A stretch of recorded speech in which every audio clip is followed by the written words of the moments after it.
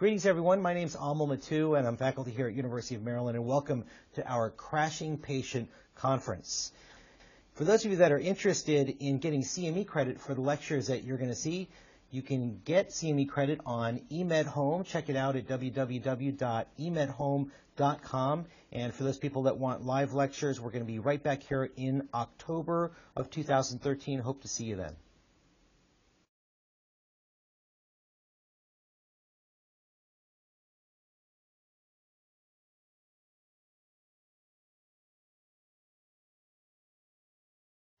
All right, well, greetings, everyone. We're going to spend a little time talking about amiodarone. Where's the black box? We figured we'd inject a little controversy in the series of lectures with this talk. As many of you know, that there's a lot of great medications that have been black boxed over the past handful of years for various reasons.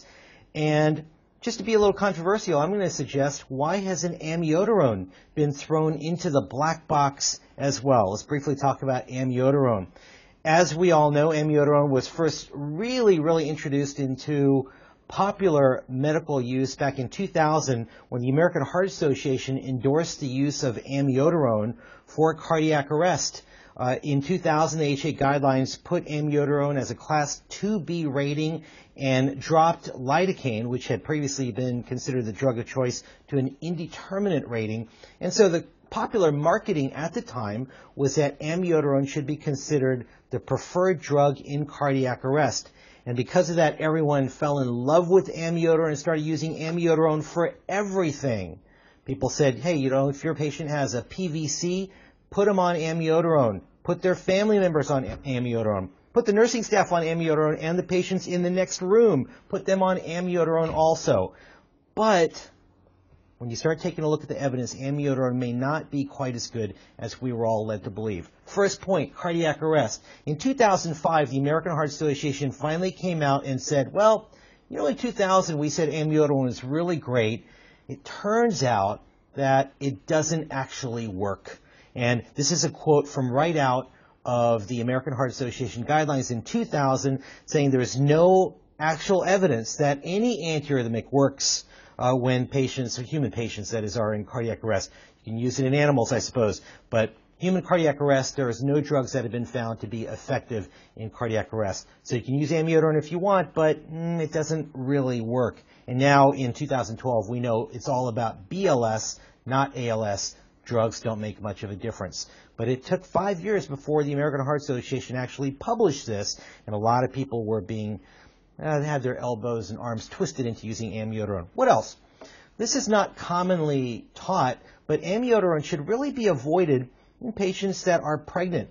Amiodarone is a Class D antiarrhythmic, which means it's clearly considered to be harmful.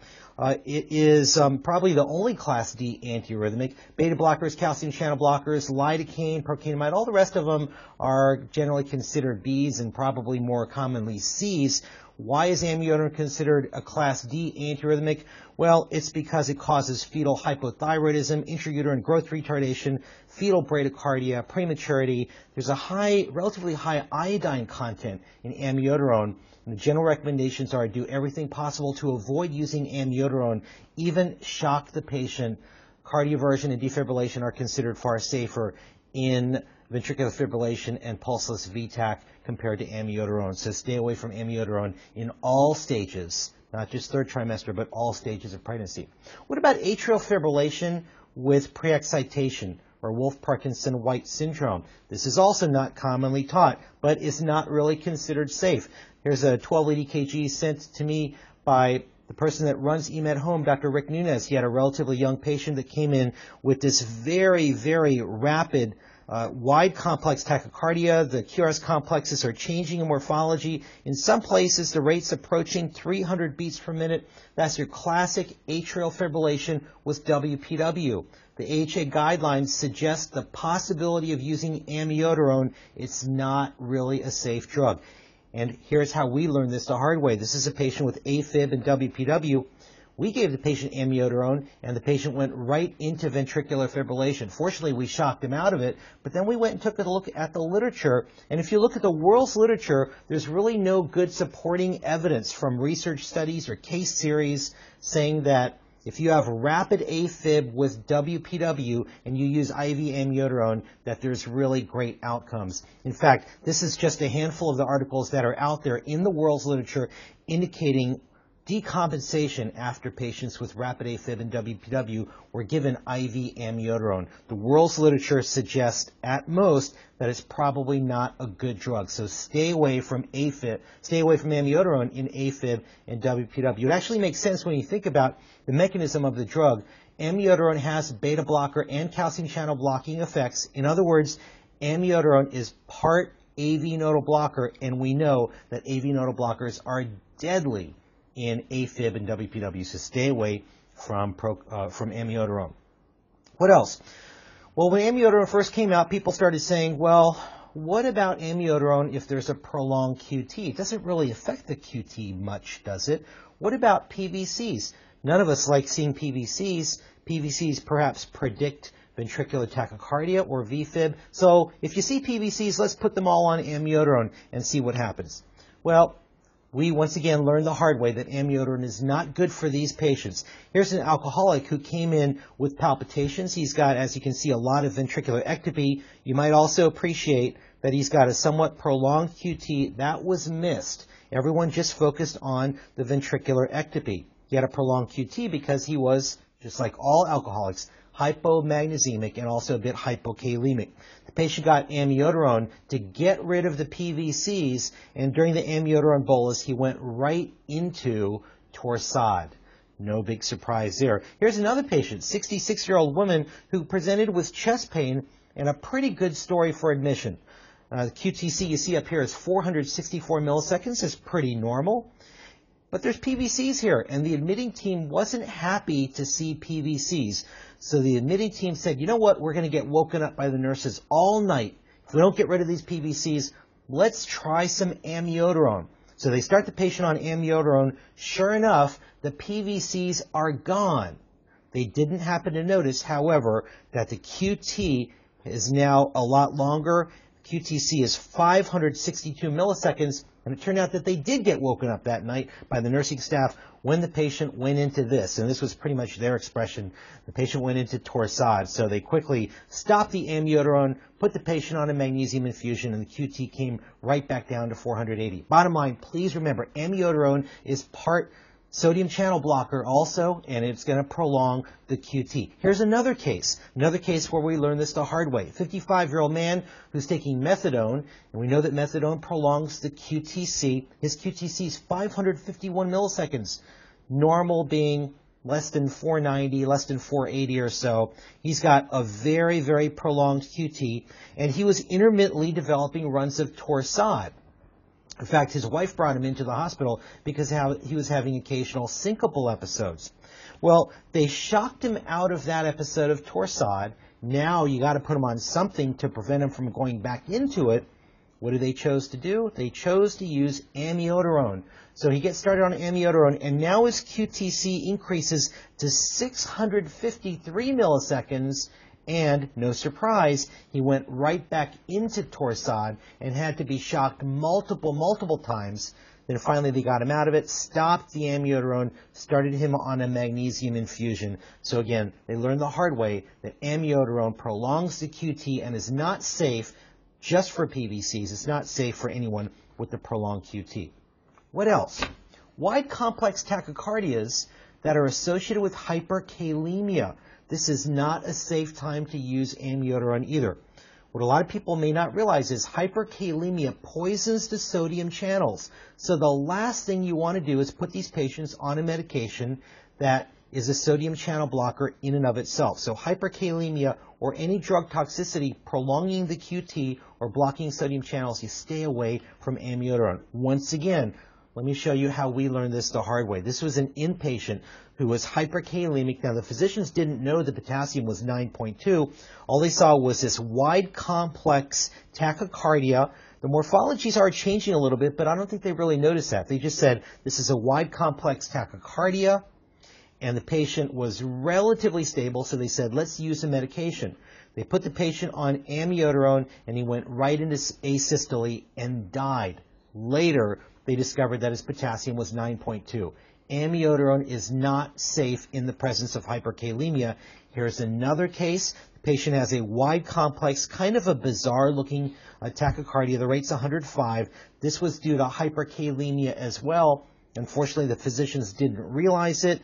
They said, wide complex tachycardia, we got to get rid of it. Let's try some amiodarone. So an amiodarone bolus was given over 5 minutes, and towards the end of that 5-minute bolus, the patient had a Brady asystolic arrest. Then after they pronounced the patient later on, they discovered that the patient's initial potassium with this top rhythm strip was actually about 8.0. So hyperkalemia poisons the sodium channels and can mimic VTAC with wide complex tachycardias. If you suspect hyperkalemia, don't use amiodarone. You're going to knock out those sodium channels. Here's another time when amiodarone can be dangerous. This is a wide complex tachycardia, but in this case, you'll notice the rate is not that fast. The rate here is only about 110. When you see a wide complex tachycardia with the rate that's under 120, don't call it VTAC. This is not VTAC. This is actually accelerated idioventricular rhythm. This is a patient who recently got thrombolytics for a STEMI, now develops this rhythm. This is called AIVR, or accelerated idioventricular rhythm. This is a reperfusion arrhythmia. When you see this rhythm, you should be happy. You should give your patient a high five. It means their artery has opened up because of the thrombolytics that you've given the patient. Unfortunately, the physicians taking care of this patient misdiagnosed this as VTAC. They didn't realize that you have to have a heart rate of at least 120 before you call something VTAC. They called this patient VTAC, even though the heart rate's only about 110 or so, and the drug they chose to use was amiodarone, and it put this patient right into asystole, and the patient could not be resuscitated. When you see this rhythm, you simply put your hands in your pockets and observe the patient. You don't treat this patient with lidocaine, amiodarone, procainamide. None of those drugs should be given. And again, they panicked, they called it VTAC, and they used amiodarone. Amiodarone is deadly with accelerated idioventricular rhythm. You just observe the patient. But you know what? We still have amiodarone for ventricular tachycardia, right? Amiodarone's got to still be useful for ventricular tachycardia. Well, maybe not. See, amiodarone was considered the drug of choice back in the last decade, the early part of the 2000s, because everyone thought, well, amiodarone is good for ventricular fibrillation. It's got to be at least good for ventricular tachycardia as well. Well, they ended up studying it. Isn't it terrible when you study things and find out that what you thought as dogma turned out to not be true? And this is one of the studies that got put out. Stable patients with ventricular tachycardia were given amiodarone, and it only worked in 29% of cases. This is published in the Annals of Emergency Medicine. 29%, that's right around where lidocaine is. Remember, we got rid of lidocaine when amiodarone came around. Turns out amiodarone is only about as effective as lidocaine, 29%. In that same mission of Annals of Emergency Medicine, Richard Cummins published an editorial saying, well, you know, back in 2000 when we said amiodarone is this great drug, even for VTAC, we were actually making that claim based on older research, which even then showed amiodarone was only effective in about 40 to 60% of cases. So amiodarone's never been that good for stable VTAC. This study says 29%. Let's move forward a couple of years. In 2008, European journal, Emergency Medicine Journal, did a similar study. They looked at stable patients with VTAC. They gave them amiodarone, the so-called drug of choice, and it was only effective, once again, in 29% of cases. Well, some people might say, well, amiodarone is great because if it works very quickly. Maybe not, because in this study, they found that even when amiodarone worked, only 15% of the time did it convert the patients quickly, within 20 minutes. So it's neither fast nor effective. So based on studies like this, back in 2006, take a look at these organizations, American College of Cardiology, American Heart Association, and the European Society of Cardiology got together. Now, anytime these three major organizations get together and say something, it's worth listening to. They got together in 2006 and put together what they refer to as an executive summary, essentially talking about how we should be taking care of patients with ventricular arrhythmias. Now, a lot of this is a bit more relevant to the cardiologists, but the one main point that these guys came up with in 2006 that's relevant to emergency medicine is procainamide. Procainamide is back. They said procainamide is the drug of choice. This is in 2006 in Circulation, the main journal of the American Heart Association. Why this didn't get a lot more publicity, I'm not really sure. These are quotes from right out of this international executive summary. IV amiodarone is not ideal for early conversion of stable monomorphic VTAC. IV procainamide is more appropriate when early slowing of the VTAC rate and termination of monomorphic VTAC are desired. Amiodarone can cause hypotension, bradycardia, and prolongation of the QT interval. Again, that's not well publicized, but they talked about this in this particular Circulation article. They said IV amiodarone is reasonable for patients with sustained monomorphic VTAC that's hemodynamically unstable, refractory to conversion with countershock, or recurrent despite procainamide or other agents. So what they're saying is that amiodarone can be used after you've already tried other agents first. It's not the ideal agent. Well, finally, in 2010, the American Heart Association finally caught up with the literature and downgraded, or rather put procainamide as a higher class rating than amiodarone based on the literature that we already had. Procainamide is class 2A and amiodarone class 2B for stable patients with ventricular tachycardia. Once again, key point, procainamide is back. It's back in line. And for those of you that are young and have never used procainamide before, procainamide is here. Start using procainamide. It is the first-line drug of choice if you have stable VTAC. Quite honestly, don't hesitate to just sedate and shock these patients. I think we've really gone too far away from shocking patients. Sedate and shock patients is faster, most reliable, quickest way of taking care of patients with stable VTAC. But if you really don't want to cardiovert somebody and you want to use a drug for stable VTAC, procainamide is the way to go based on literature. Remember, amiodarone appears to only be effective in about the same numbers as lidocaine. 29% or so. Not that great. So, quick summary. It's important to remember this. Amiodarone is not ideal for everything. In fact, the studies say that amiodarone is dangerous in a handful of cases. It's dangerous in pregnancy, dangerous in AFib with WPW. For prophylaxis against VTAC, when you see PVCs, it's dangerous. If you have a long QT, dangerous. Hyperkalemia, dangerous. And accelerated idioventricular rhythm, amiodarone is dangerous as well.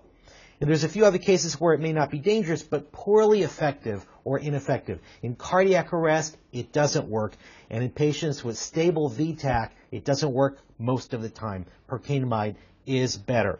And the final key point I'll just leave you with is amiodarone is not a cure-all. Back in 2000, amiodarone was force-fed to all of us as the greatest drug ever for patients with ventricular arrhythmias. It's not a cure-all, and in fact, it has some serious limitations and some dangers associated with it. So, if you want to use amiodarone, fine, but just be very, very careful. Make sure you know all the limitations associated with amiodarone, and make sure you know those times when amiodarone can actually be deadly. So my question once again, where is the black box for amiodarone? It really should be in there. We've got better drugs that are safer. Final reminder, once again, please remember the Crashing Patient Conference is going to be at the end of October 2013 here in Baltimore, and I hope to see you all there. Thank you all very much.